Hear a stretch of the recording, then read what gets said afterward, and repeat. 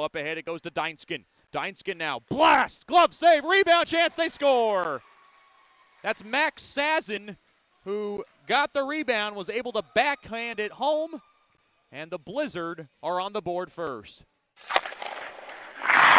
Drops it in deep there for Contessa. Contessa back to Fewell. Fewell dances through the zone. Quick shot. They score!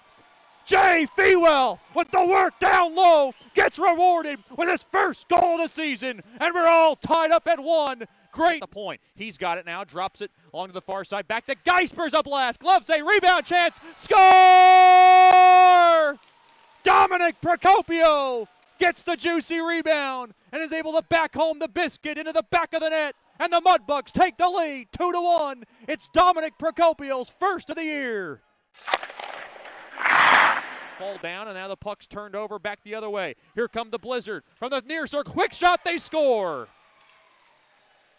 That was Andari Deinskin, the Ukraineman, who puts a shot from the near circle, and somehow it beat Gregal's corner.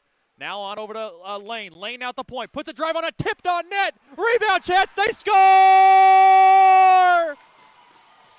The Mudbugs take the lead 3-2 with 5:52 to go in the third. Punched right back out to center. And now Wall's got it. 2-1. The Mudbugs win! Mudbugs win! Claws up! The Mudbugs win! And they go 4-0 in the 2017 North American Hockey League Showcase. They've won 5 in a row.